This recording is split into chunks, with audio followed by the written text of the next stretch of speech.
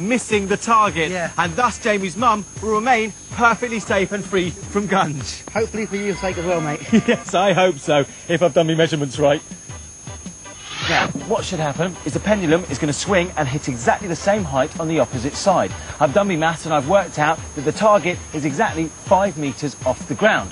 So I've rigged up this side to be about 1 centimetre below that. The bob should swing through the air and just miss the target by the narrowest of margins, and therefore Jamie's mum should remain safe and free from gunge.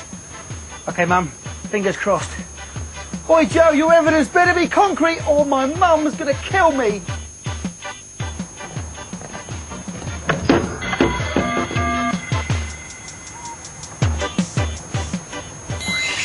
Whoa! Joe, that was absolutely brilliant, mate. Not quite sure how you managed to achieve it, but well done. Everything okay, Jamie's mum all right? Cool. Tell you what, I am starting to believe you. However, I do feel that I need just a hint more evidence. So, why don't you have a go? Okay. Yeah, I'll swing the pendulum. Yeah. And you can sit in there underneath the bucket. You'll be fine, trust me, yeah? Okay. Yeah, no problem. One final test left to do. See you in a minute. Don't worry, Mum, I'll have him. You know what? That's a great idea. It's always good to test scientific theories more than once. Now, I'm going to teach Joe a lesson that science can be a bit messy. So, what I've done is raise the platform a couple of extra centimetres to see if he really is right.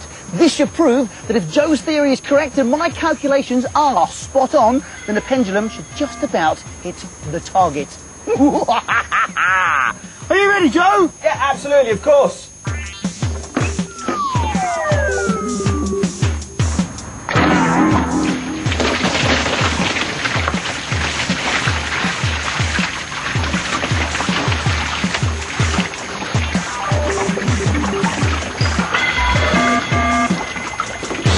Now, that is what I call concrete evidence. Unfortunately, time has dripped away. Do you see what I did there? Goody. But if you want any more information on today's show, all you have to do is log on to the website. The address is on your screen right now. We will be back next time, but until then, remember, don't just believe what you hear. Prove it. You've got some green in you. Is it gone? Yeah. Thanks.